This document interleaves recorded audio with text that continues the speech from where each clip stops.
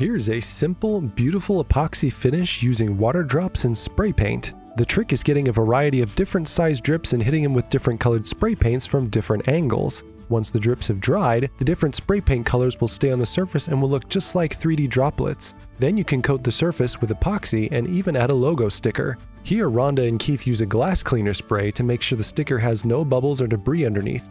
Just press all the white foam out, wipe the excess, and peel the sticker back. Once the sticker's applied, another clear coat of epoxy seals the deal, and this custom cornhole board is ready to get underlighting installed. Link to the full water drop tutorial is in the description.